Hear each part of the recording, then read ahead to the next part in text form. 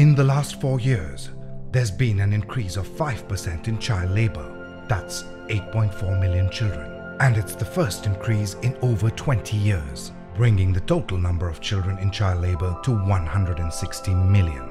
To end child labor, we need to stand together, and we're going to need the whole world to help. That's why, in 2021, the International Year for the Elimination of Child Labour, the ILO teamed up with JM International to call on the world's musicians to lend us their songs, their instruments, and their voices. We created the Music Against Child Labour competition, an initiative to help raise awareness and inspire action to act against child labour. We brought together some of the world's leading musicians to judge the entries and support the campaign. A.R. Rahman from India. The power of music lies in its ability to make people feel certain emotions, to connect and to bring us together. Ralph Johnson from the United States from the band Earth, Wind and Fire. Child labor affects the most vulnerable and the least protected. With COVID-19, job losses and family illnesses, a lot of the work that has gone forth could be undone if we don't act right away. Laura Pausini from Italy. Education and music can make a difference and empower children by building their skills and, crucially, by encouraging them to go to school, to remain in school, and to succeed in school. Juan Diego Flores from Peru. Working with children, I have seen how learning music and performing together in orchestras and choirs builds their confidence and self-esteem. It encourages them to continue their education, develop strengths and values for the future. And Lokwa Kanza from the Democratic Republic of the Congo.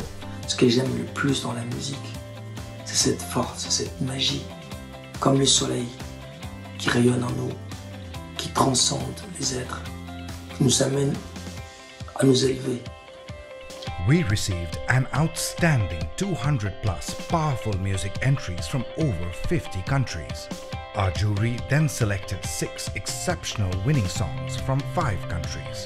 2 global winners were invited to perform a virtual concert on the 10th of June, the International Day Against Child Labour.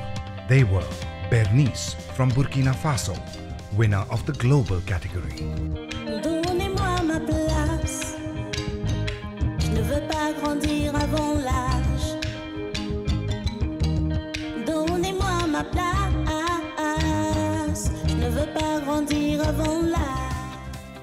Music Crossroads Academy Zimbabwe Students Band from Zimbabwe, winner of the grassroots category.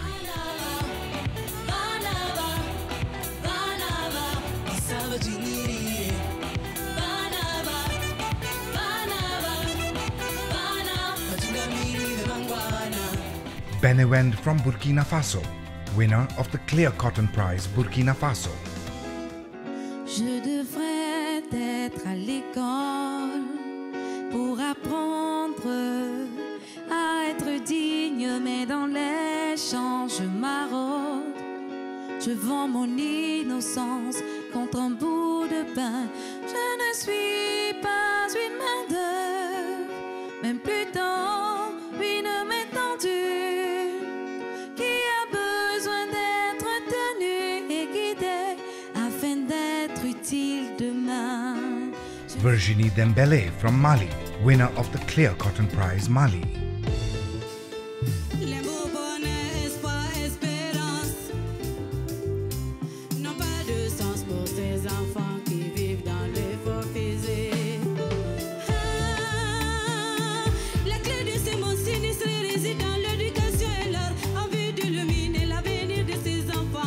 Ahmad Faraz from Pakistan, winner of the Clear Cotton Prize, Pakistan.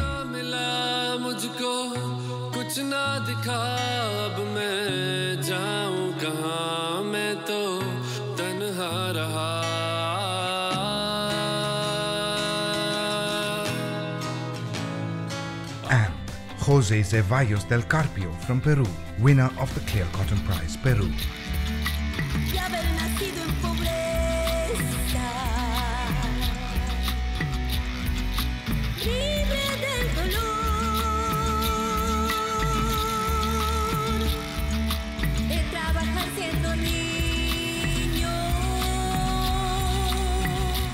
The winning videos have been screened at ILO global and regional events across all continents, and live performances by the Clear Cotton Prize winners were held in Burkina Faso and Mali. Together, we outreached over 1 million people through online and social media, with the songs being viewed thousands of times and counting. Our heartfelt thanks go out to all the musicians, fans and friends for joining the fight against child labour and being a part of the Music Against Child Labour initiative. What can you do? Share the songs and dedicate a song or concert to the campaign. For more info and to watch these amazing songs, check out www.musicagainstchildlabour.org.